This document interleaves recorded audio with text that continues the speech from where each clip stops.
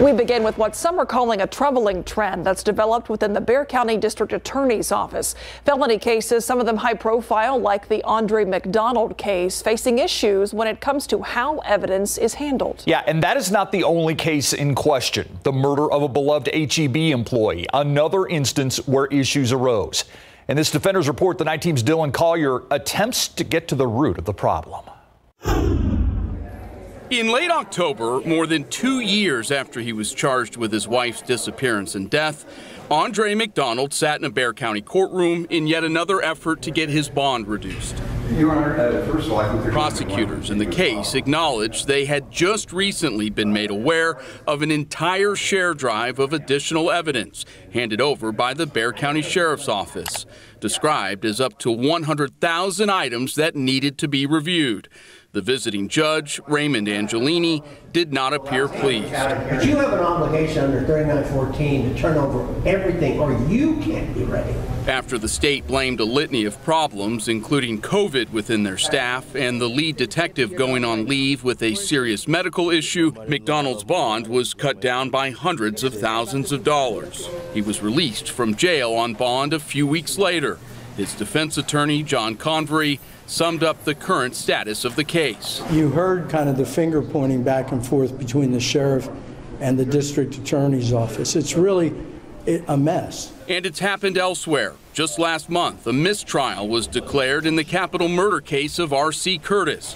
Even though Curtis is accused of killing a relative more than 6 years ago, the prosecution and defense learned of additional DVDs of evidence gathered by police only after the trial was underway. Like McDonald, Curtis was released from custody following a bond reduction. Criminal defense attorney Stephen Gilmore was recently able to get 2 felony charges against one of his clients dismissed. Neither case on paper looked very good for the defense. And while some would celebrate and move on, Gilmore instead is sounding the alarm, pointing out that both cases had video evidence issues, including an evading arrest allegation with no dashboard camera footage. San Antonio police concede the video wasn't appropriately tagged by officers or downloaded by prosecutors before it was purged. On an evading case where the whole thing is a traffic incident, I need to see what happened. Thank you so much. all right, go. District Attorney Joe Gonzalez, who this month filed for re-election, was not made available for an interview for this story. In a statement, his office told us there is a tremendous and increasing volume of video evidence submitted by law enforcement to our office every year. Occasionally, technology or process issues between law enforcement agencies and our office prevent video evidence from being filed with a case. The DA's office and law enforcement agencies take this seriously and are working together to address the issue.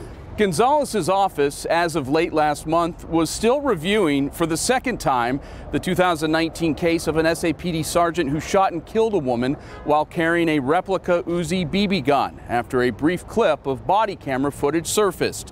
While the DA claimed publicly that his office wasn't provided a copy of the 18-second clip, SAPD sources say that doesn't tell the whole story and that prosecutors had access to it shortly after the shooting took place. Lapses in communication, Gilmore says, must be fixed. But the idea that we just got too many cases, you got to cut us a break, that's nonsense. For the Defenders, Dylan Collier, KSAT 12 News.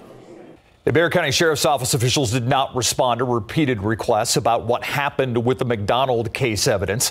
A new state law that went into effect earlier this year could actually help in the long run. Senate Bill 111 requires law enforcement officers to certify in writing that they have handed over all evidence in possession of their agency.